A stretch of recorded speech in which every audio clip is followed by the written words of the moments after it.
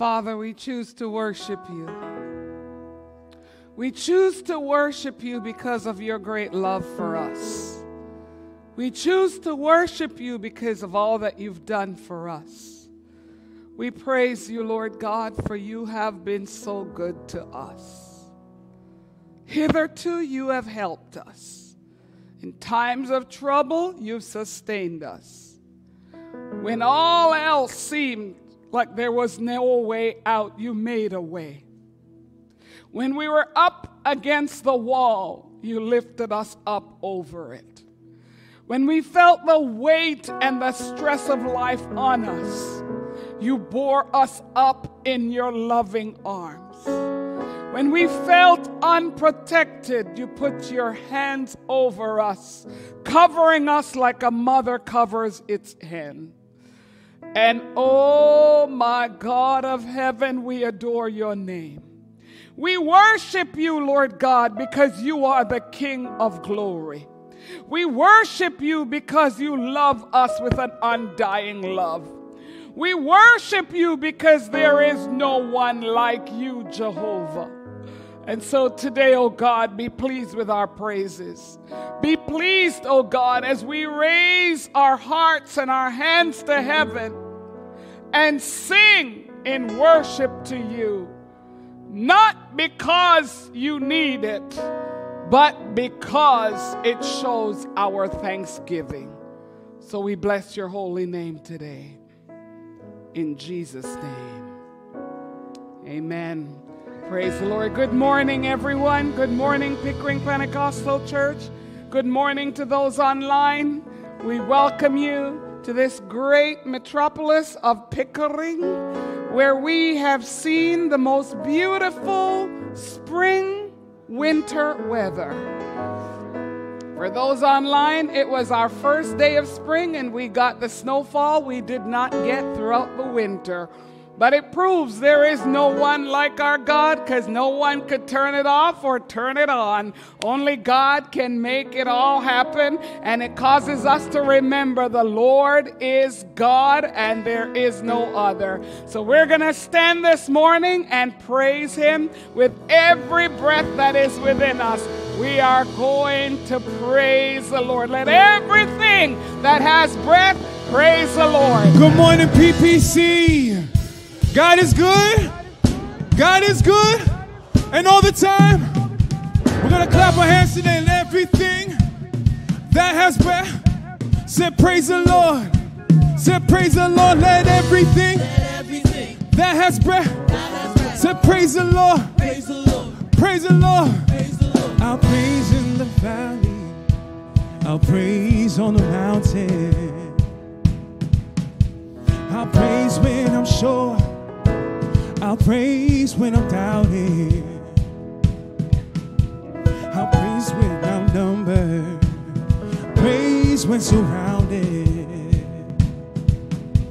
'Cause praise is the water my enemies drowning. Oh, as long as I'm breathing, I've got a reason to praise.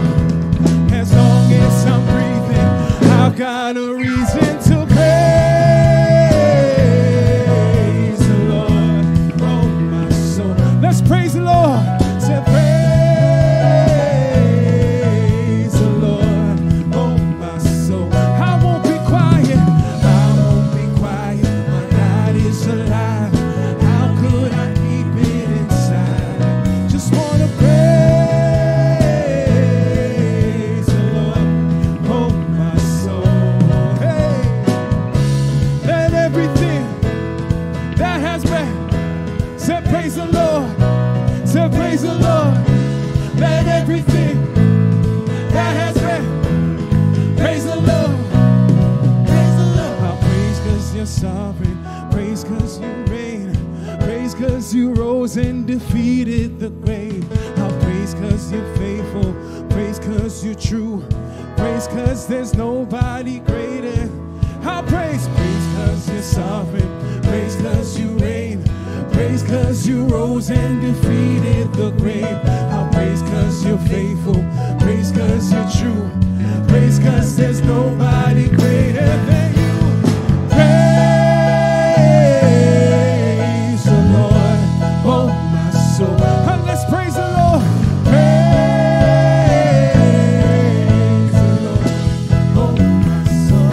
I won't be quiet, I won't be quiet. My God is alive. How could I keep it inside? I won't be quiet, I won't be quiet. My God is alive. How could I keep it inside? I won't be quiet, I won't be quiet. My God is alive. How could I keep it inside? 'Cause I just wanna praise the Lord, oh my soul.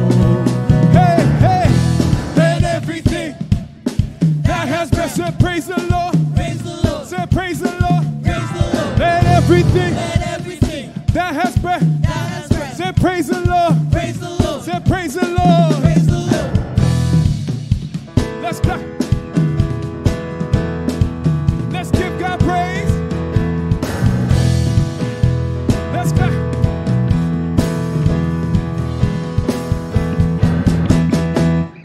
Amen. We're going to be moving around today. We're going to be praising the Lord today.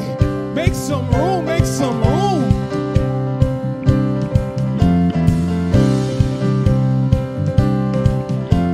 I thank God.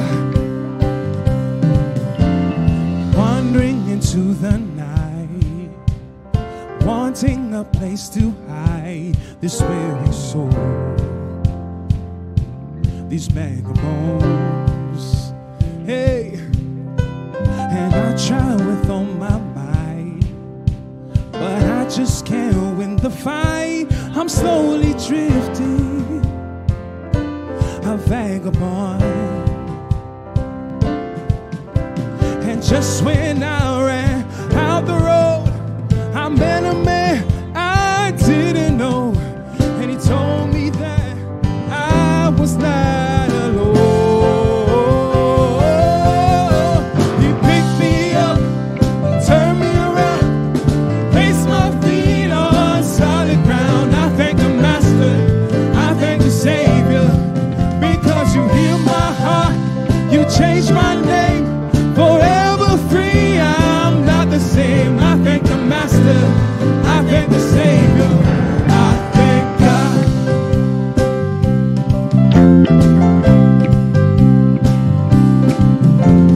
I can't deny what I've seen. Got no choice but to believe. My doubts are burning like ashes in the wind. Tell them, so long to my old friends. Burden and bitterness, you can't just keep it moving. What we tell them? Nah, you ain't welcome here. Hey. From now till I walk the streets of gold, I sing of how you saved my soul. This wayward son has found his way back. You pick me up, come on, turn me around, hey. Place my feet on solid ground. I thank the Master, I thank the Savior, because He healed my heart, you changed my name, forever free. I'm not the same. I thank the Master, I thank the Savior, I thank God. Hey. Oh, I thank God. Lost another one. I am free. I am free. I am free. Hell lost another one. I am free.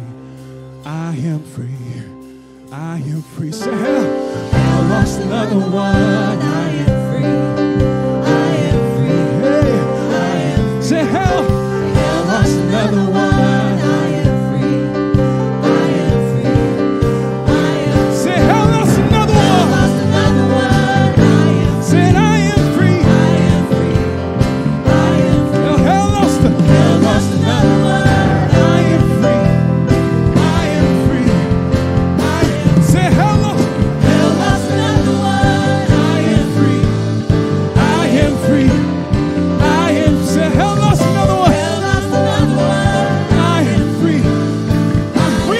something different, something different. Say hallelujah, here and now. You have turned my life around. Amazing grace, how sweet the sound. I was lost, but now you sing hallelujah, here and now. You have turned my life around. Amazing grace, how sweet the sound. I was lost, but now. Let's sing it again. Hallelujah, here and now. You have turned my life around. Amazing grace, how sweet the sound. I was lost, but now He picked me up. He picked me up, turned me around, placed my feet on solid ground. I thank the Master, I thank the Savior, because He healed my heart, changed my name, forever free. I'm not the same. I thank the Master, I thank the Savior. One more time. Because He picked me up, turned me around, placed my feet on solid ground. I thank the Master, I thank the Savior, because He healed my heart, He was, changed my name, He was forever free. I'm not the same. I thank the Master, I thank the Savior, I thank God. Hallelujah. We thank God this morning. Amen. Amen. Because He picked me up, He turned me around, He placed my feet on solid ground. I thank the Master, I thank the Savior, because He picked me, because He healed my heart, He changed my name, forever free. I'm not the same. I thank the Master, I thank the Savior. Hallelujah. I thank God. Thank you, Jesus. Hallelujah. God, thank you. We worship you this morning, Lord God, on this beautiful Palm Sunday, Lord. Thank you, Lord.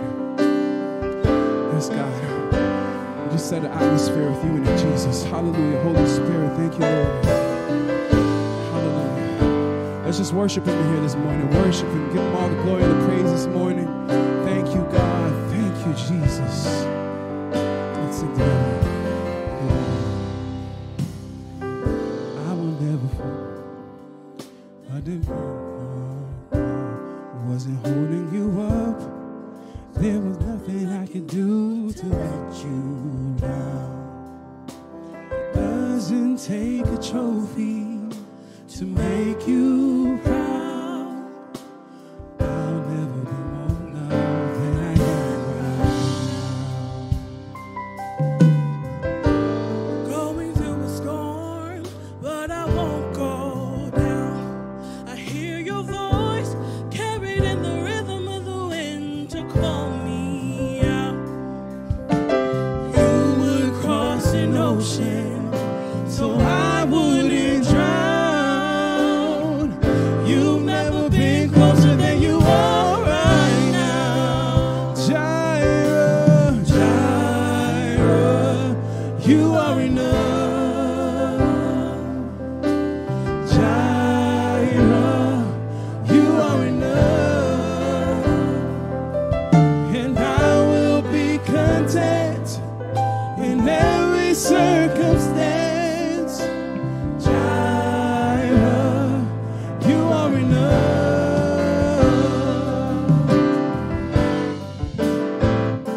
You're always enough, yeah. Forever enough, always enough. You're more than enough. I don't want to forget how it feels right now on the mountaintop. I can see so clear what it's all about. To stay by my side when the sun goes down. Don't want to forget how I feel right now. Jireh, Jireh, you are enough.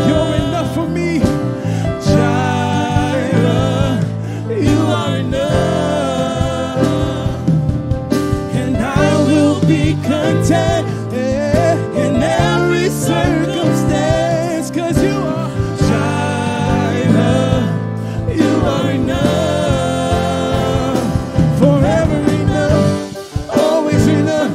You're more than enough, yeah. Forever enough, always enough. You're more than enough. I'm already loved. I'm already chosen. I know who I am. I know what you've spoken. I'm already loved more than I could imagine. And that is enough. I'm already loved. I'm already loved. I'm already chosen. I'm already chosen. I know who I am. I know what you've spoken. I'm already loved more than I can imagine. And that is enough. I'm already loved. Hey, I'm already loved. I'm already chosen. I know who I am. I know what you've spoken. I'm already loved more than I could imagine. and that is enough. And that is enough. And that is enough. Hey, yes, Lord. And That is enough. and that is enough. And that is enough. that is enough. And you are enough. And that is enough. And you are enough. And that is enough. Jireh, so Jireh, you are enough. Jireh, you are enough. And I will be content in every circumstance. Jireh, you are enough. Thank you, Lord. We worship you this morning. Hallelujah. Hallelujah. Thank you, Lord. Folks, we believe that God is enough. We know that He is the one that's able to meet and supply every single need. Do you believe that today? That God is enough. In the series of circumstances, the highs, and then there's those other times, those lows, we believe that God is enough. He is our Jehovah Jireh. The word says that the Lord will provide. On this Palm Sunday, Jesus came to earth because of God's love for each one of us. He came as a baby, served as a king. The people on Palm Sunday believed that He was the king, but we know those that wanted else for Jesus. The end of the week, death on a cross. But again, that was for us, that God is enough. Jesus did it for you and I. Today as we go to prayer, let's remember that Jesus is the King of Kings, the Lord of Lords, that He is enough in every one of our circumstances. We give Him thanks for that today. So let's go to the Lord in prayer, believe that He is enough. Father, thank you so much as we declared today that you are the one that is able to make everything possible. Father, that you are enough. You are our Jehovah Jireh. And Father, for that, we give you thanks. Thank you for your Son, Jesus, the King of Kings, the Lord of Lords. Because of what He did, we can have relationship with you and be in tune with yourself. So, Father, thank you for what you are going to do in our lives. In the midst of the difficulties, the challenges, we know that we're not alone, that you are with us at all times, that you are our Jehovah Jireh. You are more than enough. Father, we declare that today in each one of our lives. We believe that you are able to do amazing things in us. You've done that. We see that now, and we know that you will do that in the future. So, Father, thank you that you are enough. Your Son came to earth to share your love. So, Father, today we thank you for those that share the good news of Jesus Christ around the world. We think of our missionaries. We think of Christo and Sarah today. And, Father, we know that they are declaring the good news of your Son, Jesus Christ. So, Father, all over this world, people will declare that today about your Son. So, Father, we ask that you would protect Christo and Sarah, that you will help them in their missionary endeavors as they share the good news in challenging circumstances. But, God, in the midst of that, we know that you are enough, not just here in this auditorium, not just here in this community, in this nation, but all around the world, that you are enough. So, Father, thank you that we can declare that you are our Jehovah Jireh. The Lord will provide. Amen? Amen. Hey, because we're a church family, we celebrate with the good times, and then we also remember each other in the difficult times. We want to remember Pastor Liz's family this week. She had a sudden passing of her nephew, Matthew, on, I believe, early this week. Sudden passing, leaving wife, 2 young kids, 4 years, 2 years of age. We also want to remember his parents, Rose and Lauren, and we want to pray peace and comfort in their family, in their circumstance. Also, Rose is going through treatments in the near future, and we want to pray for her. So we're praying peace into Pastor Liz's family, in Rose and Lauren. We're praying for healing in Rose's body. We can believe that God is enough, not just for us, but for those that are all around us. So I want you to raise your hands in faith, believing that God will share, minister his love, his healing touch in this family this week. Lord, we're just praying that you are enough. And God, that's so good to know in those high points. But God, when we're faced with difficult circumstances like this, and Lord, there's other families that go through similar times. But God, we're asking for Liz's family this week that they would sense your amazing peace. You've already spoken into their lives. They've sensed the prayers of the people. They've sensed your touch, your comfort in their lives. But God, we're asking again that amazing peace that we don't understand would just be so evident in this family. Father, we do pray for his wife. We pray for his 2 kids. Lord, we ask that you would strengthen them, that hope, the comfort that only comes from yourself. Father, we pray for Rose and Lauren. And Father, we pray only in your name. You came, your Son came to good news, but also died on a cross. Healing is available because of what your Son Jesus did. So Father, we declare that in Jesus' name, that you would touch Rose's body, that you would take away the cancer, you would take away this illness, Father, that she won't have to go through these treatments. So Father, we're asking that you would speak into her life, that you would touch her life, that you would remove this from her body. And Father, that we would know that you're the one that's at work in each of their lives. So Father, we give you praise for what you're going to do. Peace and healing, so amazing, that comes from you. You are an amazing God. You are more than enough. Amen? Amen. Fantastic. That's the beauty. We can go to an amazing God, a powerful God, and know that he is able to take care of us. We want to thank you for being here today and trust that you've already been enjoying the service, watching you worship.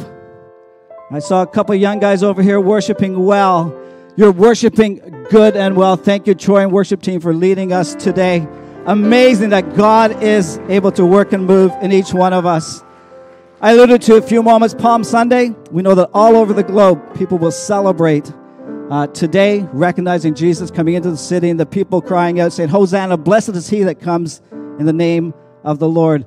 So just before you're seated in-house, why don't you look to someone and say, Hosanna?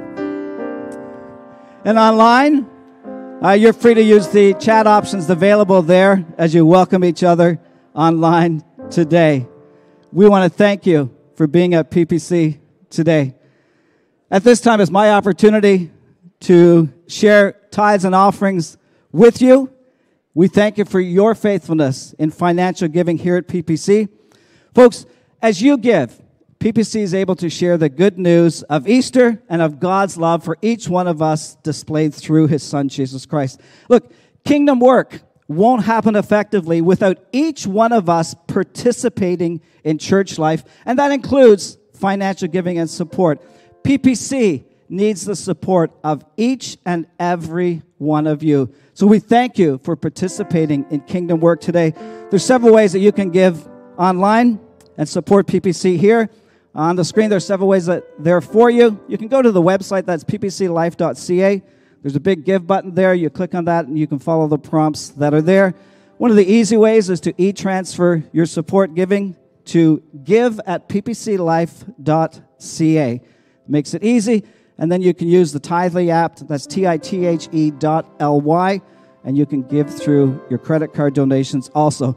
There's a QR code there. Take a pic, scan that. It will just make the giving really easy there. So, folks, thank you for giving to kingdom work here at PPC.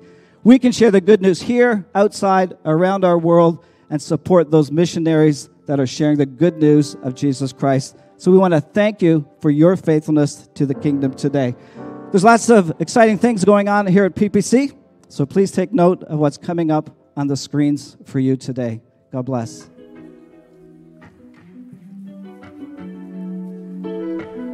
Good morning, PPC. I'm Tim, and this is what you need to know. If you are ages 55 to 65, join us on Sunday, April 14th at 1:30 p.m. for the first ever Encore Food, Fun, and Friends event. This is an opportunity to get to know one another, build relationships, and find out what God has planned for this age group. This event is free, but we still need you to sign up to get in on the light lunch and door prize. Visit our website to register. Passion Week prayer will take place this Tuesday and Wednesday in-house at 7 p.m. each night. Join us for a powerful time of prayer and praise. This is a reminder to all ministry workers. This Wednesday, March 27th, is part 2 of our mandatory training for those involved in serving at the arena. That's this Wednesday, 7 p.m., right here at the church. We are collecting non-perishable food items to help restock our local food banks. Collect a box today after service, then bring your filled box to the PPC gym on Sunday, April 7th. This coming Friday is Good Friday, and we will be having just one morning service. Join us here at PPC on March 29th at 10 a.m. Then, get ready for Easter Sunday at the arena in Pickering. Head down Squires Beach Road, past the church, and remember to park in the tiered parking garage. And then, enter the arena for 10 a.m. And remember, our theme for this outreach service is Everyone Bring One. See you next Sunday, church family. Thanks, PPC, and this has been What You Need to Know.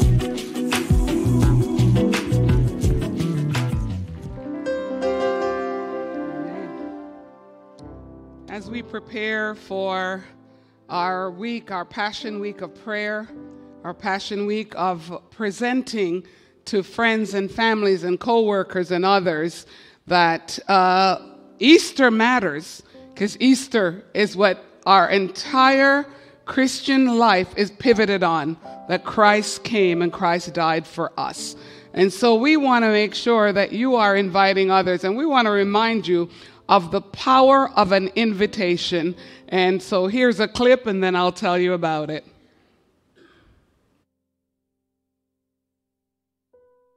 Norma retired as a young retiree, and I discovered that, invited her to help us do some work at the office, and each week she would tell me, oh, my husband enjoyed your service, oh, he talks about your preaching, he boasts to his friends.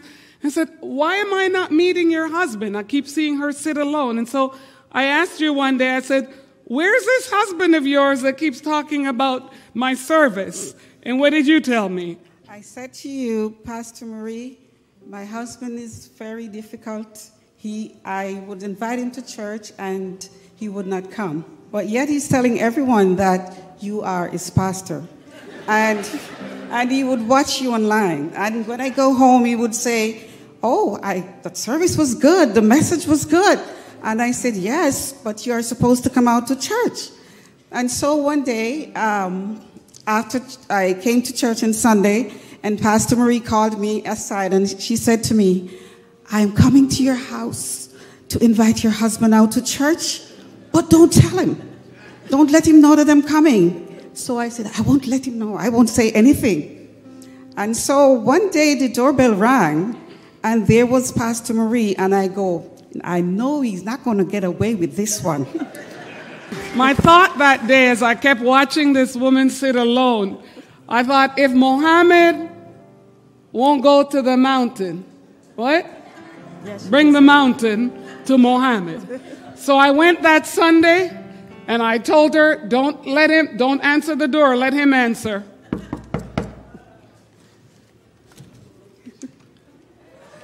Hello, Pastor Mary. I opened the door and I looked. I said, oh my God. That's the pastor I'm looking at every Sunday. So I said, hello, Pastor Marie. She said, you're Derek. I said, yes, I am. And she mentioned to me that I'm inviting you to church. How am I going to say no to somebody like Pastor Marie? So I invited you. I said on Easter Sunday, be seated over there so I can wave to you. And you came, and on that Sunday, you responded to the call for salvation. Definitely, definitely. And today, Derek serves as an usher. He's very joyful. He's that tall giant that you see walking around. Folks, this is what God can do. Thank you. Thank you. Norma, I want to remind everyone online and in-house, if we don't extend the invitation, we deny them the privilege of coming to meet with their Savior. And we're not the one who saves people. God saves them. There's a moment in each person's life. For Derek, it was the knock on his door that sealed the deal because he was already tracking with Christ. He wanted to be a part, but he had not taken the step, and he wouldn't even listen to his wife. So folks, you don't know who it is, and you don't know when it is. Our job is to make the invitation and leave God to his job, which is salvation. Amen? So I'm looking forward to next week. It's going to be a week. I'm so excited. I don't know if I can sleep throughout the week. You have no idea. I'm buzzing and bubbling already. So excited about what God is going to do at that arena. And we remind you, we've done the notices. Drive on the Bailey Street. It's to Bailey, Squires Beach, and past the church. Those that are online, if you're going to come on in, just drive past Pickering Church, and when it dead ends, take a right, and you'll see the tiered parking lot. You can't miss it. If you arrive at 11 to the parking lot, you are very late. So ensure that you arrive at least 10 to 15 minutes early. Park on the second level. It's easier. And then you will find it very easily. And we are excited about what God is going to do. I'm going to be preaching salvation message. We're going to be praying for healing. Those who need a healing, tell them to come. Where there's going to be faith in that place to see the resurrection of Christ bring resurrection of lives. And this Tuesday, I invite you to prayer. Tuesday and Wednesday, I'm going to be speaking on the ark of his presence, because we're going to carry the ark of his presence with us. You need to be here Tuesday at 7 p.m. Today you've been given a prayer card. Please hold on to it until the end or throughout the service. As you think of a name you're going to invite, write that name down, because we're going to pray at the end of this service. Those online, grab a piece of paper and get ready to write down the name of the person you're going to pray into salvation. So that's all I need to share for now until I come back with the word. Just want to thank you for your prayers last week, and I want to thank you for your faithfulness as we honored single parents. And I saw the pictures that you guys came in the yellow and gold, and we set a statement. So next year there'll be a lot of people who realize we need to honor those who are holding the fort for both mom and dad. And we want to change society by the little things we do to honor each other. Thank you. I had a blessed week in Singapore. It's a 12-hour time difference, and God has gifted me with the ability to skip jet lag at times. So I crash for a day, and then after that, I let jet lag know I have no time for this. We got to get going. So thank you for your prayers. Would you stand, and let's worship the Lord as we prepare for the word today. I love you, Jesus. I worship and adore adore you. It's a simple chorus. Just want to tell you, Lord, I love you more than anything. I love you, Jesus. Just a simple chorus thing. I love you, Jesus. I worship and adore you. Worship in this place. Just want to tell you, Lord, I love you more than anything. More than anything. Lord, I love you. I love you, Jesus. Worship and adore you. Worship and adore. Just want to tell you. Just want to tell you. Lord, I love you. Lord, I love you more than anything. I love you, Jesus. Yeah. I love you, Jesus. I worship and adore you. Just want to tell you, Lord, I love you more than anything. I love you, Jesus. I love you, Lord. I love you, Jesus. I worship and adore you. Just want to tell you, Lord, I love you. Lord, I love you more than anything. Thank you, Lord. Hallelujah. I love you, Jesus. I love you, Jesus. I worship and adore you, Lord. I worship and adore you. Just want to tell you, Lord. Just want to tell you, Lord, I love you. Lord, I love you more than anything. I love you, Jesus. I worship you. I worship and adore you. Just want to tell you, Lord, I love you more than anything. Hallelujah. Thank you, God. We worship you, Lord. We worship you, Lord.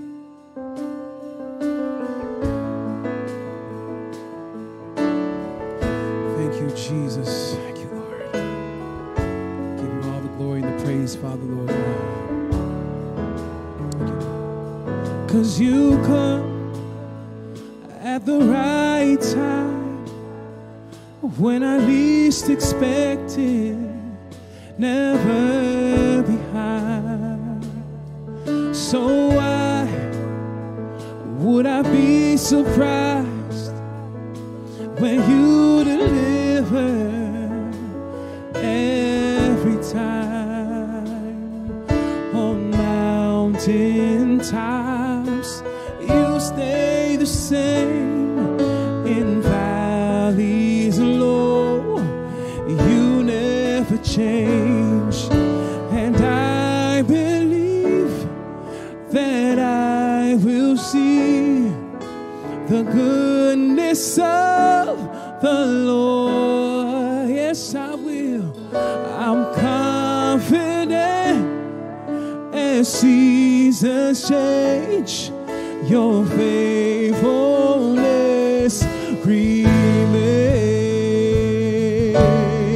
Your faithfulness remains.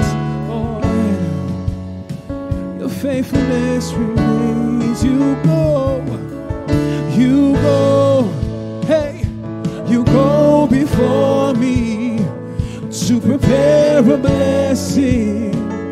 You make a way. It's more than I could imagine, more than I could fathom or comprehend. On mountaintops, you stay the same. You stay the same. In valleys low, hey,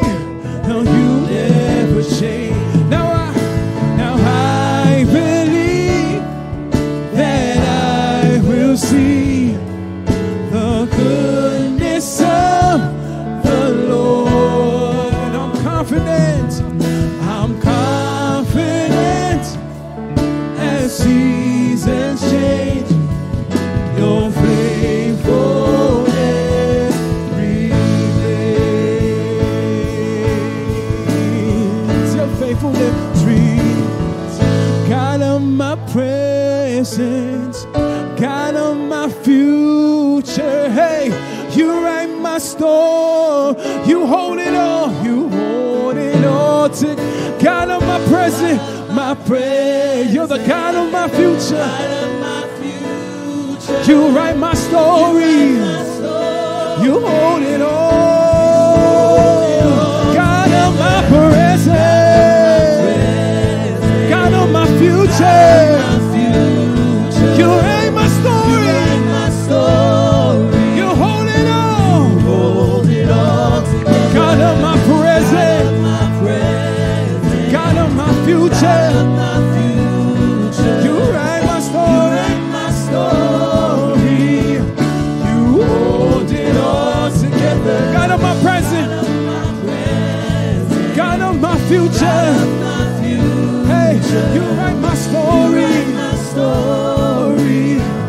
You hold it all. Sing it one more time. God of my present. Hey, God of my future. You write my story. You hold it all together. 'Cause you hold it all. Together. Yes, you do, Lord. You hold it all. You hold it all together. Yes, Lord. You hold it all. You hold it all. You hold it all. And I believe. And I will see. The goodness of the Lord. I'm confident. The seasons change.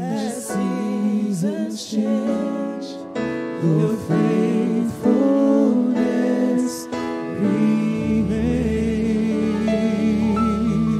Thank you, Lord.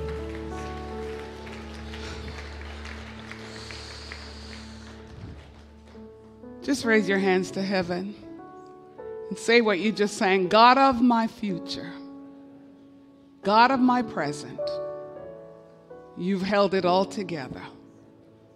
I thank you. I thank you. Troy sang today, I thank God. We have so much to thank him for. Just raise your hands again. And now you thank him. Not what I say. You thank him. Jesus. Come on, open your mouth. Don't worry about anyone. Online, open your mouth and thank him. I have so much to thank him for, but that's my thanks. What's yours?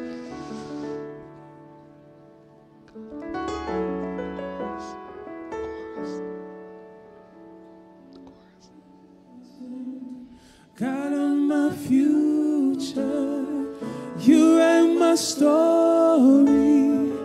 You hold it all together. God of my present, God of my future, you write my story. You hold it all to God of my present, God of my present, God of my future. You write my story.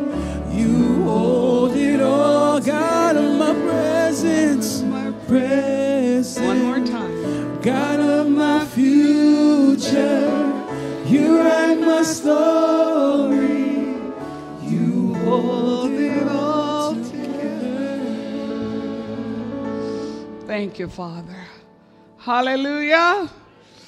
Before you're seated, you could tell somebody anything you want. You could tell them he holds it together.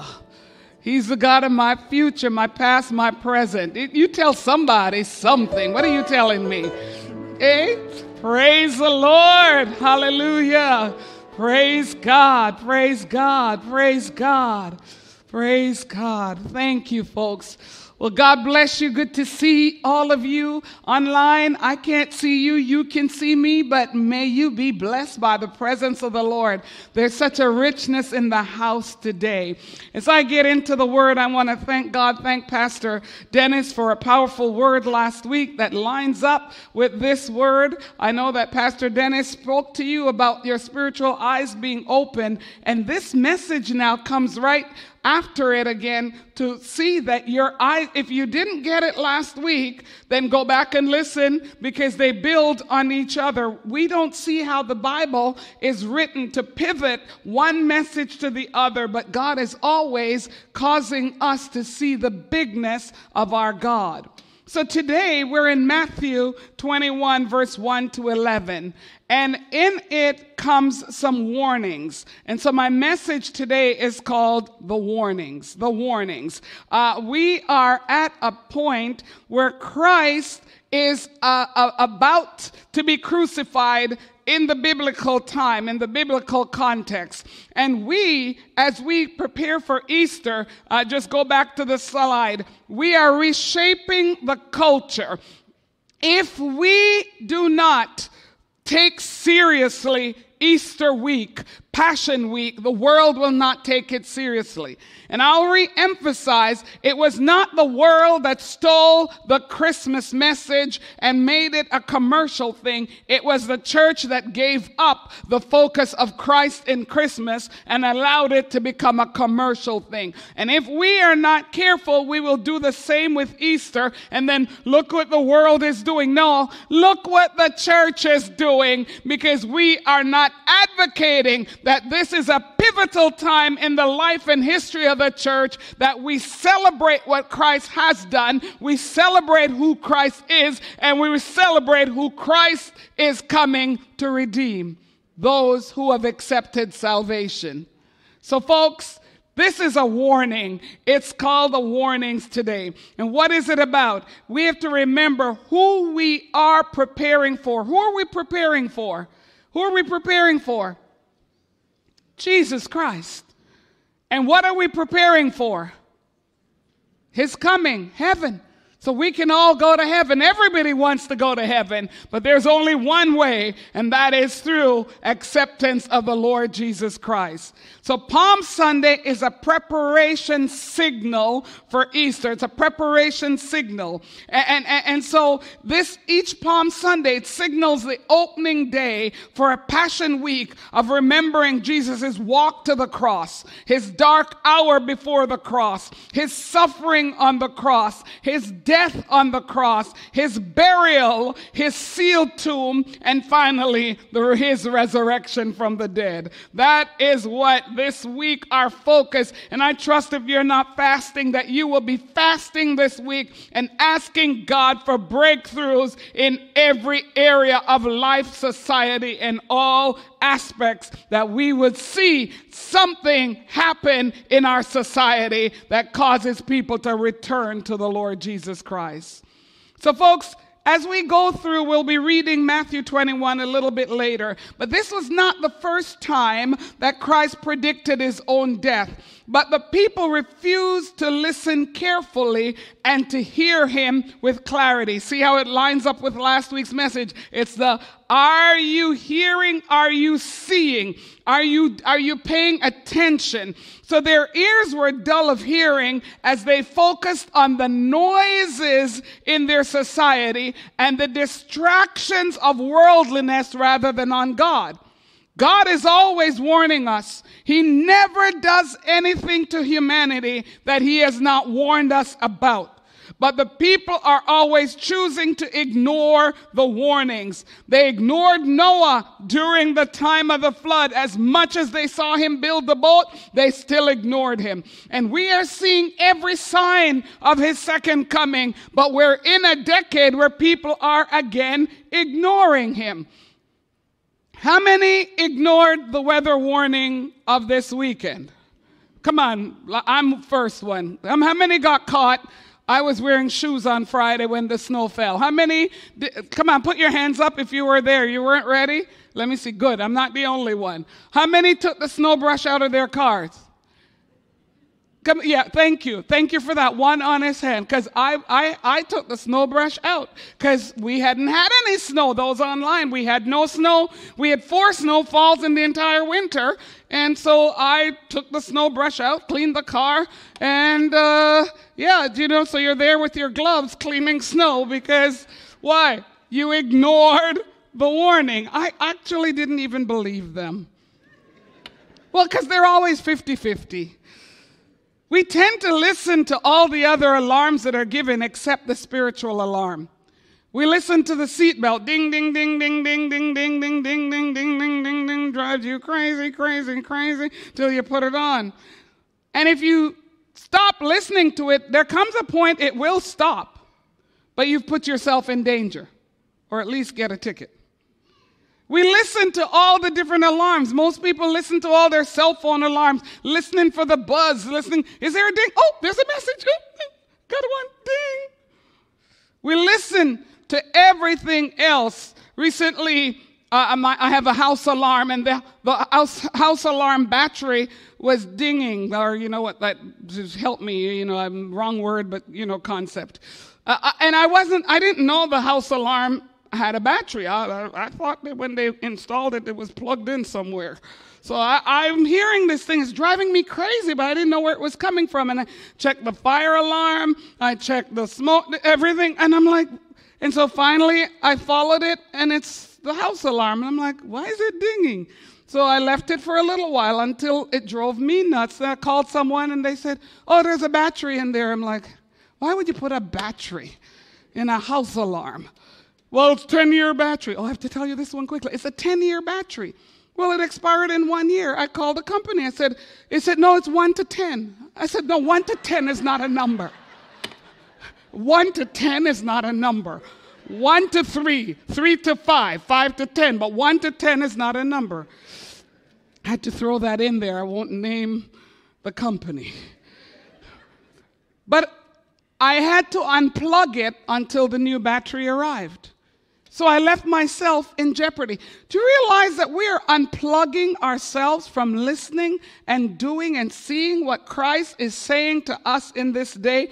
And his warnings are not for evil, they're for our good. We're looking, oh God, we don't want that to happen. Every warning is for our good. Don't unplug. It's for our security, our protection. It's for us to prepare ourselves for blessings in the future so no devastation overcomes us. And most of us, we've heard it and we've seen it, but we pretend it's not happening. And we're going with the mantra of society, everything's going to be fine. There is coming a day, and we need to be prepared for that day. So the alarm today is Jesus Christ, our Savior, is coming back soon. Are you seeing the signs? Are you hearing the dings? Because when your spiritual tuning is alert, you don't miss it. The Redeemer, our Savior, wants to restore all people back to God. And Jesus keeps warning us, take the kingdom of God seriously. Tell somebody this morning, friend, take the kingdom of God seriously. Tell somebody. I received that. Take the kingdom of God seriously. So the warnings, let's look back now. This is before the triumphant entry. Let's look back at some warnings, previous messages that were preached. We're now at Matthew 21, but this is now Matthew 16. Matthew 16, verse 13, and I'll skip and just do verse 20 and 22. Here's what happens. When Jesus came into the region of Caesarea Philippi, he asked his disciples, who do they say that the Son of Man is? Then he sternly warned the disciples not to tell anyone that he was the Messiah. From then on, Jesus began to tell his disciples plainly that it was necessary for him to go to Jerusalem and that he would suffer many terrible things at the hands of the elders, the leading priests, the teachers of the religious law. He would be killed, but on the third day he would be raised from the dead. But Peter took him aside and began to reprimand him for saying such things. Heaven forbid, Lord, he said, this will never happen to you. We're very much like Peter. It's like, no, that's going to... Our grandparents have been saying he's coming. Heaven forbid. It's not going to happen. And so, folks, We are not preparing for the kingdom of God, and so he keeps giving the warnings again. So Jesus was not afraid to go to the cross, and our denial of him going to the cross does not change the fact of what he did for humanity. There'll be people like, I don't believe in that. That is your problem, because it doesn't change what he did, whether you believe it or not. Folks, it's not up to people to believe, it's not up to people to make the determination if it happened. It happened, and you choose to believe it or reject it, but you're going to one day see the warning was real. So Christ's sole purpose of coming to earth as a divine God in human flesh was to live among God's creation, to feel the feelings of humanity, and to prove at the same time the power of God to work upon his people. We walk in divine power because of the cross of Jesus Christ. That is why healings will happen, miracles will happen, deliverance will happen, because he demonstrated to us how to embrace all the good things and promises of God and how to reject the evil that the enemy's trying to hurl upon society even in this day. So he came to bring salvation to each person, offering eternal life with God forever and ever. So why? God sent his son, Jesus, to die for our sins, because God the Father, God the Son, God the Holy Spirit, they work together, saying we must restore the radiance of God's power to humanity so that fallen human beings will understand the true power of walking in relationship with a God who loves them.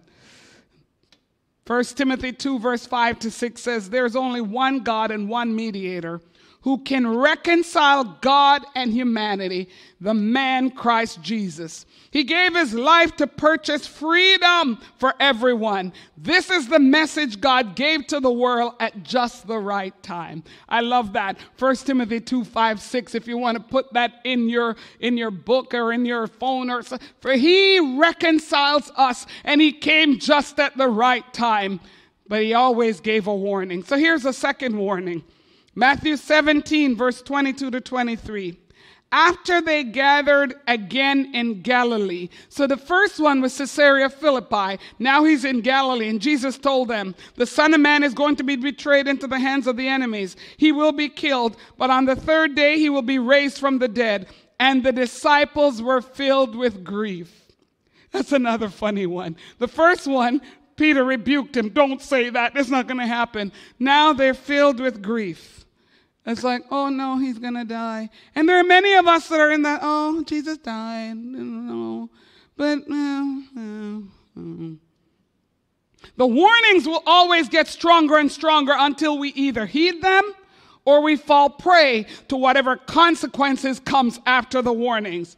And nowadays, many items we use, they all have warning signs. The new cars have a warning light on the the side mirror, that.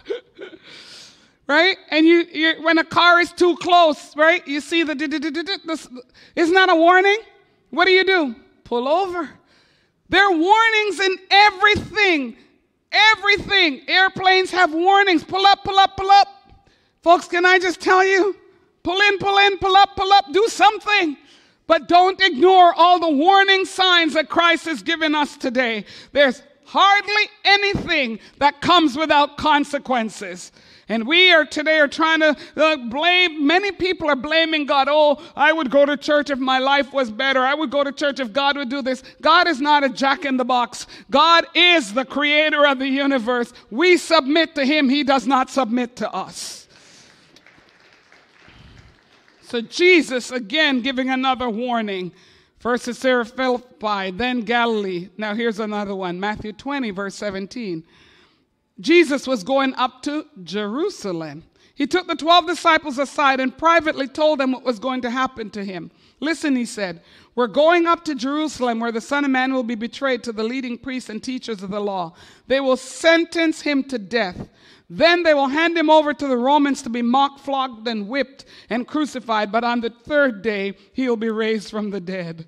Folks, do you see how many times he kept telling, scripting, and letting the disciples know it's going to happen? Those that are contesting with you and contending with you, going, oh, I don't believe in all this. It is written in history what Christ has done, and it's recorded in the Word what Christ has done. And so how many more times do we need to be warned that he is coming back? The Christ who was resurrected from the dead shall return, and in order for us to take this seriously, we have to acknowledge that he's warning us again today. Can I hear a louder amen this morning? So by ignoring the warnings, people then miss the protective power. And many people, they don't want to hear the good news. They want to heed alternative facts and find other types of freedom. The bad news is, when you're into a soft denial, there awaits a harsher future. And the world is into a soft denial. The world is into denial of Christ, but the church is in a soft denial. I want to tell you something, folks. This church will always preach the word of God. We'll preach it long and we'll preach it strong. We'll preach it good and we'll preach it like it says it, because we want you to have all the blessings and the promises of God unleashed upon your life. We want you, your friends and your family, your kids and all of those. We want to see a great harvest of souls come back into the kingdom. The church is to be filled with people who are sinners wanting to be saved by grace. The church is not just for those who've already encountered Christ. It's for everyone who needs to meet the Savior. That is what the church is about. While I'm on the topic, we're going over to the arena, right next to the casino. And people have thought, you are crazy. I had one pastor friend call me. He says, so there's still Pentecost in Pentecostal church? I said, yes. I want to share it on Tuesday night. Folks, we're not going over there to envelop and take on their spirit. We're going with the presence of Christ so rich in our lives that we change the atmosphere. Oh, you got to be here Tuesday to hear the word I've got. Shoo glory. Psst, touch me Tuesday and I'll sizzle. People prefer that we tell them lies than tell them the truth, because they become easily discouraged by the truth rather than becoming empowered by the truth. They're not fully prepared for life or death, because many people fear death. So what they want to, don't say anything negative, only say positive things. Do you see what's happened to even our kids? Little Johnny never does anything wrong. So now we've got all these old kids running around and I'm depressed. Yeah, you're depressed because no one can tell you no. And life has to have truth. Little Johnny, what you did is wrong. In my day, I would feel wrong this way. But in your day, we just want you to sit down and hear me clearly. It is wrong. You don't do things like that. Little Sarah, you may feel that you are God's princess, but other people must be respected. Do you hear me? We have got to start getting the truth into the generation so they stop being depressed about everything. The world is not fully prepared for what is going to happen in the times to come. And when you begin, most people now, how many people no longer watch the news because it's too much bad news? Come on, put it up. See? Half the church. Why? Because it's coming faster than we can handle it. But I'm going to tell you, we haven't seen anything yet. Because what Jesus died for is that we would all be prepared for heaven, not that we just live in the mess of earth. Somebody. So Passion Week, we will not be ashamed to tell everyone, everywhere, that we are celebrating the death and the resurrection of the Lord Jesus Christ. We will not be ashamed. The Bible tells us in Romans 1, for I am not ashamed of the good news about Christ. It is the power of God at work. What? Saving everyone who believes. God, we ask you to save everyone who will believe and call them into faith to believe. We are not, are you ashamed of the gospel? I am not ashamed of the gospel of Jesus Christ. It is the power of God at work. And there is, yes, the devil is big and bad, but he didn't create God. God created him. I need you to know my God is still in control. So Jesus speaks to all, fearful and non-fearful today. He's speaking to everyone. Whether you're fearful or non-fearful, Jesus is speaking to you. So here we now arrive at the text of today, Matthew 21, verse 1 to 11. And this is where we are preparing ourselves for the second coming of the Lord. As Jesus and the disciples approached Jerusalem, they came to the town of Bethphage on the Mount of Olives. Jesus sent two of them ahead. Going to the village over there, he said, as soon as you enter it, you will see a donkey tied there with its colt beside it. Untie them and bring them to me. If anyone asks what you're doing, just say, the Lord needs them, and he will immediately let you take them. This took place to fulfill the prophecy that said, tell the people of Jerusalem, look, your king is coming to you. He's humble, riding on a donkey's colt. The two disciples did just as Jesus commanded. They brought the donkey and the colt to him, threw their garments over the colt, and he sat on it. Most of the crowd spread their garments on the road ahead of him, and the others cut branches from the trees and spread them on the road. Jesus was in the center of the procession, and all the people around him were shouting, praise God, the Son of David. Blessings on the one who comes in the name of the Lord. Praise God in the highest heaven. The entire city of Jerusalem was in an uproar as he entered. Who is this? They asked. And the crowds replied, it's Jesus, the prophet from Nazareth in Galilee.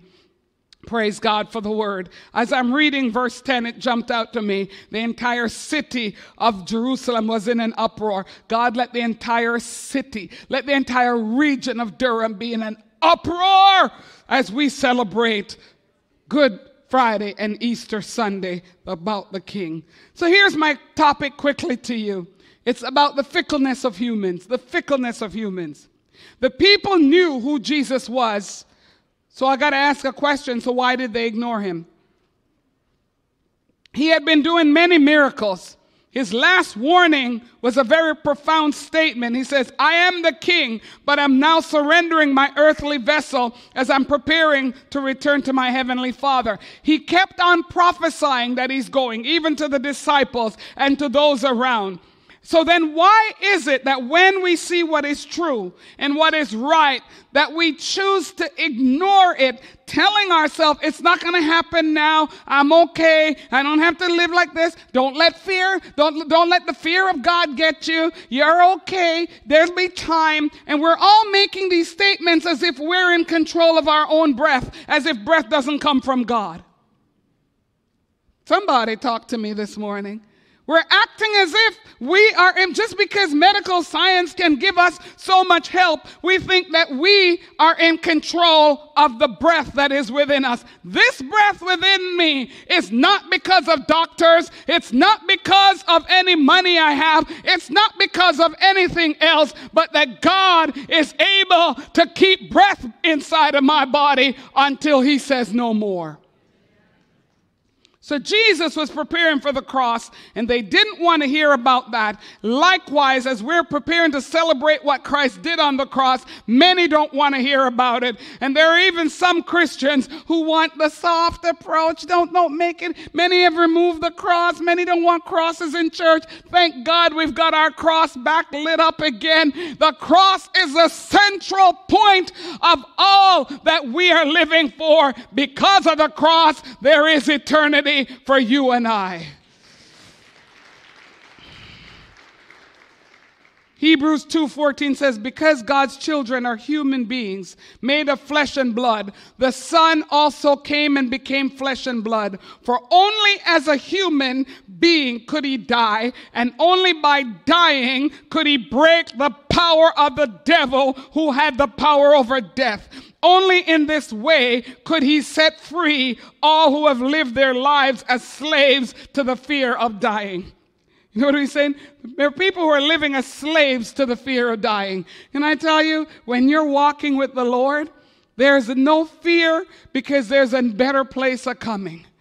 I'm not saying that you want to go. That's suicidal. He didn't call you to suicidal. But there should be a peace that passeth all understanding. So we are not slaves. That's the word he used. Don't become a slave to the fear. Fear is false evidence becoming real, appearing real. So when we get into fear, we begin to see things and do things that are outside of God's purpose. But Christ's death on the cross was God's purpose for our eternity, so that we know with assurance that there is a better place and a better life coming because Christ secured it for us. The cross was the Father's ultimate objective for Christ coming to the earth. The cross was dear to Christ's heart because he knew his fellow humanity would be set free from the bondage of sin. The cross was pivotal for humanity as it alone can reconcile human beings back to God and reconcile us in right relationship with each other. The cross was the new covenant God made in order to turn humanity's lives back towards the former glory that he promised. 1 John 2:2 says, he himself is the sacrifice that atones for our sins, and not only our sins, but the sins of all the world. He atoned for the sins of all the world. That is why the rest of the world must come back to recognizing that it's only the cross that can bring them back to God. Folks, the cross is our encouragement and motivation. And Paul reminds us in his prayer in Ephesians, as he prays for us, he reminds us of the privileges that we have because of the power of the cross. Here's what Paul says in Ephesians 1:18-20. I pray that your hearts will be flooded with light. Oh, come on, just think of this. Flooded with light so that you can understand the confident hope he has given us to those he called, his holy people who are his rich and glorious inheritance. I also pray that you will understand the incredible greatness of God's power for us who believe him. This is the same mighty power that raised Christ from the dead and seated him in the place of honor at God's right hand in the heavenly realms. Paul understood it, and Paul left it for us. And so now here's Jesus' last warning before he left. His warning to everyone, Matthew 21. This is where he calls the disciples to see if they're seeing. Remember the message last week? With spiritual eyes. So he sends the disciples on an errand, but it wasn't just an errand, it was a spiritual errand. It was a spiritual errand looking like an earthly chore. See, some earthly things we do have spiritual significance. He says to them, go get a donkey, and it must be a colt. He's saying, get the stubborn young thing, the foolish thing, the least useful thing, and that's what I want you to get. And then he says, don't put a saddle on it, which is what, don't put all the trappings of the world on it. Just get me the colt. Don't get all flowers and roses and all that. You see, as Jesus climbed on a donkey's colt, nothing seemed natural unless your spiritual eyes could see what God was doing. Hello? See, the people were asking, the Bible says, who is this? And here's what you got to understand. In those days, now we have vehicles, so you can think in vehicle status. I'll tell you in horse status. In those days, horses had a status statement, similar to cars today. There's types of horses. There was the majestic horses, the Clydesdale, the Arabian, or the Frisian. All those horses were considered top of the chain. If you were a king or a notoriety, you came riding into the city and everybody would go, who is that? If you see a Lamborghini pull up at the church, you're like, who's driving that? I'd be going, who going tithe today? Notoriety and kingship was noticed in public by what they came in on. Jesus asked for the reverse. Don't get me a horse, get me a donkey. Stubborn, willful, stupid, thing. Get me one of those because I deal with that all the time. Jesus was probably thinking, just adding that in. But he said, but don't get me the donkey. Get me the donkey's colt. You imagine him coming in on a little colt? I'm the king, on a stupid little donkey's colt. And the people normally would ignore that. But when the Spirit of God is moving, they begin to see revelation. They would ask if you came in on an Arabian horse, oh, who is that? But when Jesus came in on what was the reverse, this is important because we think we are under the culture, but we are actually above the culture. He came in on the donkey's colt, and the city went in an uproar. Who is this? And he said, and again, if you had the Arabian or the Clydesdale or Frisian horses as they listed in the book, if you had those ones, okay, you'd have to put the big, elaborate saddle, probably with a gold tip and all of that.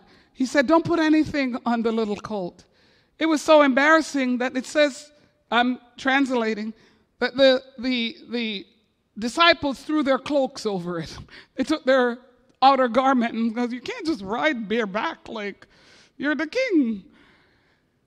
He wanted nothing to make the world see who he is, because the power of Christ should draw them to himself.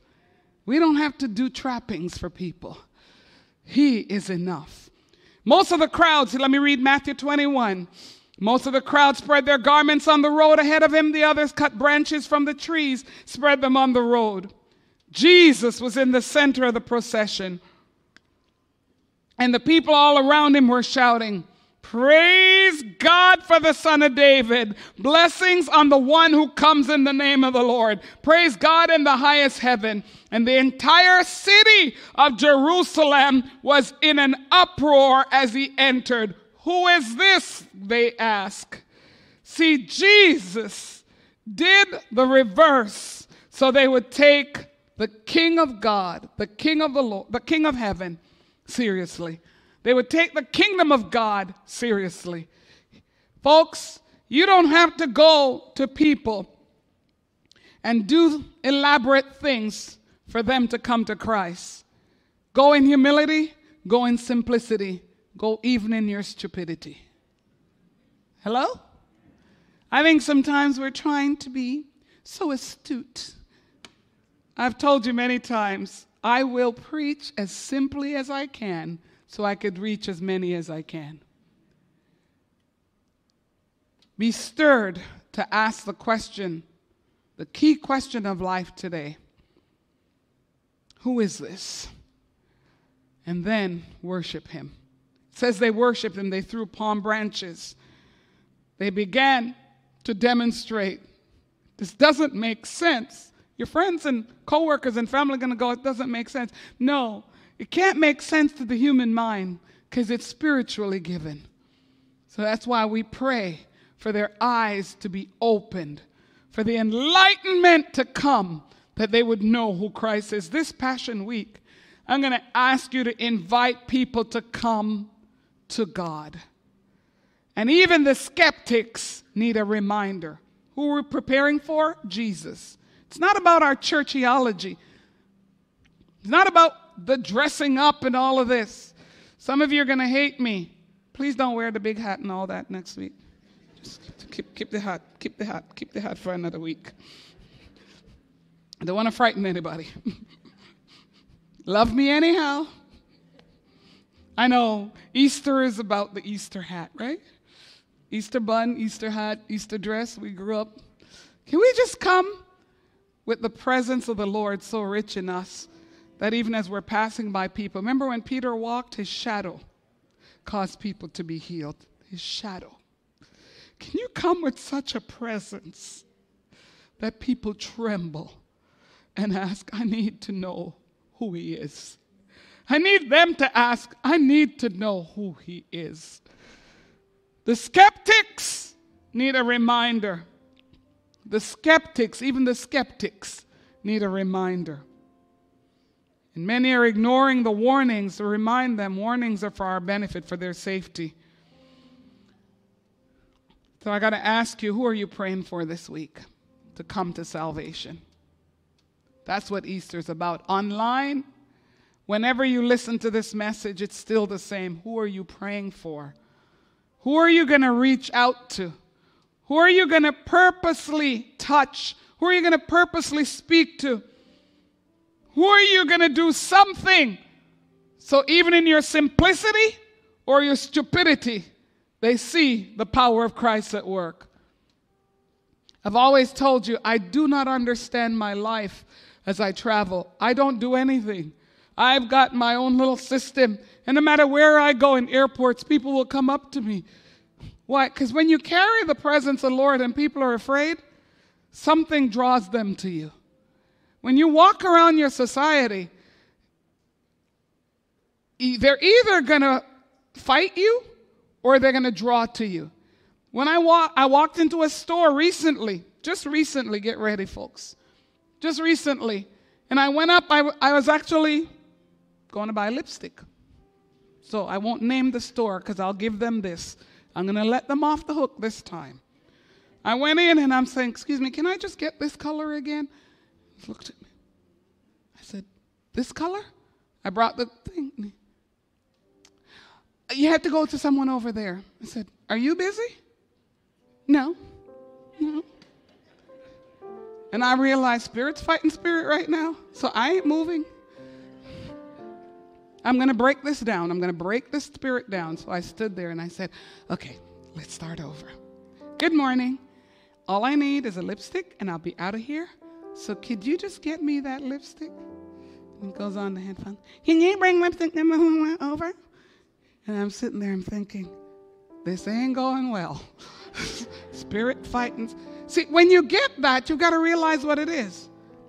We don't know each other, so it's not a personal fight. What was it? A spiritual fight.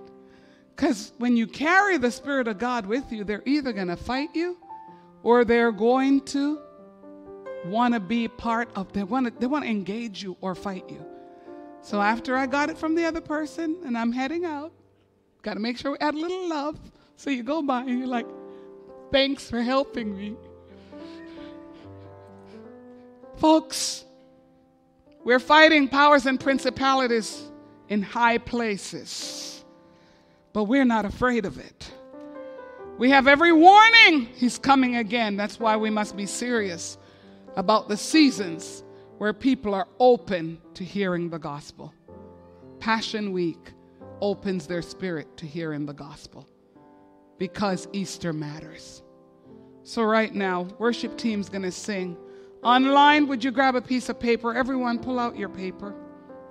As the worship team sings this quietly, I want you to get your paper and I want you to write down the names of people that you're going to invite.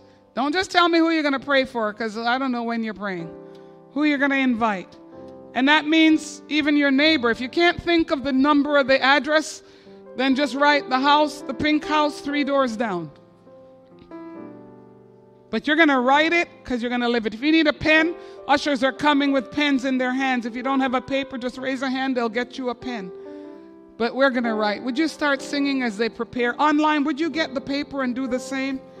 We're believing God today for miracles, for salvation.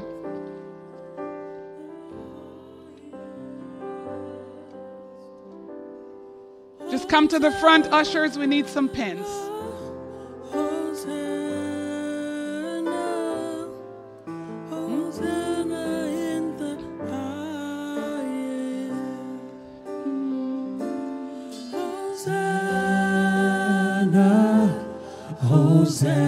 You be writing those names down. At home, you begin praying. You begin writing it down. This is what matters today.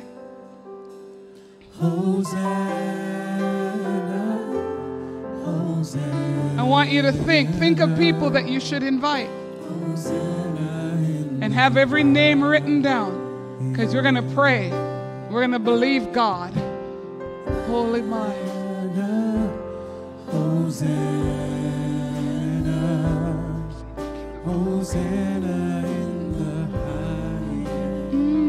Come on, keep writing. You got a whole page to fill at home. Get a piece of paper. You can get up and get a paper. This is important today. If you can't invite someone, I got to ask you, what is this about? What is this about? If you're new to the city, then who are you going to pray for in your community? Who can you drop a card to? It matters. It matters. The whole earth shakes. The whole earth shakes. I see His love and mercy washing over all our sins. The people sing. The people sing. Hosanna, Hosanna, Hosanna in the highest. Hosanna, Hosanna, Hosanna in the highest. Would you stand with me this morning and online? We welcome you to join us in prayer at this time. Would you just hold those cards out, up, however you want to? You know every name or number you wrote on it. And I want you now to begin to call them out in prayer as I pray. And I want you throughout this week to be thinking of others. Write it down and keep praying. Don't leave the work to somebody else. Every one of us that have been blessed of God can impact someone else's life. Even if you're new and you said, I just started coming to church, or I just got saved, or I'm not even saved yet. You know somebody who needs to come in. You know some people that are heading for hell, and you can help them to be heaven bound. So Father, in the name of Jesus, we lift, oh God, the names to you, the sheets to you, the addresses to you, oh God, the person that we've seen in a store, the co-worker. God, we lift them to you. Every person needs salvation. When you came into Jerusalem and you, Lord God, rode in on a colt, a donkey's colt, a stupid, silly animal that, oh God, was not even broken. Oh God, you did it to demonstrate. You're not looking for the high and lofty things. You're just looking for us to accept that you are the King of glory. And so, Lord God Almighty, I pray for every person, oh God, that boldness will come to your people, that we will not be ashamed of the gospel of Jesus Christ. It is the power of God to salvation, that we will remember salvation heals, salvation delivers, salvation sets free, and that we would begin to walk, oh God, in a newness that causes creation to change and shift, and the atmosphere to shift, so that many will come into the kingdom of God. Father, we are not the tail of society, we're the head of society. So I declare over everyone a peace, oh God, and a powerful presence, my God, a confidence, a boldness in the Holy Ghost. My God, loosen our testimonies, oh God, that we will remember that you saved us. You set us free from the bondages of sin for which Christ came. Father, reverse everything, oh God, in our society by using us for your glory. I ask it in Jesus' name. Hallelujah. Praise God. Praise God. Folks, this morning I want to tell you, this is going to be a great season. We're going to see the power of God unleashed in an evil day. And it begins with each one of us when we take that the kingdom of God is serious and that we are taking heaven seriously. And we want to see everyone go to heaven, no one go to hell. Amen? Praise God. Would you be seated for a moment? Don't cut off online yet. I want to remind you this morning of some of the blessings that are coming, some of the things that we need to do. And would you this morning just allow us as we give you some reminders. First of all, at the end of the service, there'll be prayer partners here. If you want to give your heart to the Lord today, you don't have to wait till next week. Today is the day of salvation. The Lord loves you. He desires for you to be reconciled to Him. So would you make that your portion today? Good Friday, I've got to say it online and in-house. Okay, Good Friday, one service only. Well, how many? Is it at 10:15? What time is it? Bless God. Don't miss the worship. It's going to be powerful. There's Easter Sunday service is where? Pickering Arena. Remember, when you tell folks to come, tell them it's the one beside the casino, not at the casino. Best if they drive by the church, and then they will find it easily. If you come at 11, you are late. If you arrive at the parking at 11, you're very late for the grand opening. You want to be there early and park and come on in. You will be given a ticket. Please take it and tell others it's okay. They require a count, and so that's why you'll just keep the ticket. That's their count. Shuttle services available from 9 a.m. right here. If you don't want to go park there, park here. Shuttle will be running back and forth every 10 minutes. And as you take the invite cards, invite family and friends and co-workers and business people and people you meet on the street. You invite them. There's online version of it you can get, so you can put it on your Instagram and your Facebook, and all of those things you use for evil, you can use it for good. So would you just please do that? By the way, if anyone receives a Facebook or an Instagram message from me directly, I've been compromised. I've not been on Facebook for 5 years, so someone stole my account and they're using it. It ain't me. I don't ask you for anything. So if you give it to them, you are silly. Lastly, as we go to the arena on Sunday, this coming Sunday, there's just a few little things you need to know, what to do and what not to do. Here we go.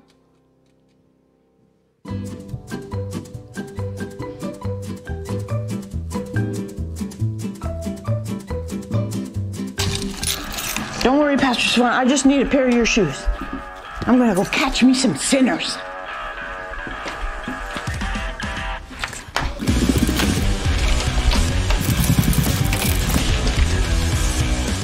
Oh, there's a ripe one.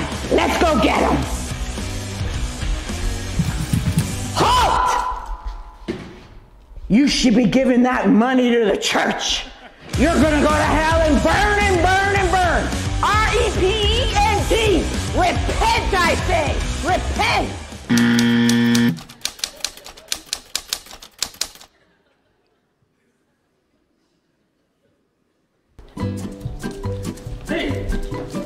Pickering Pentecostal Church. What are you doing here? Oh, we're having church at the arena. Come and see. Sounds good.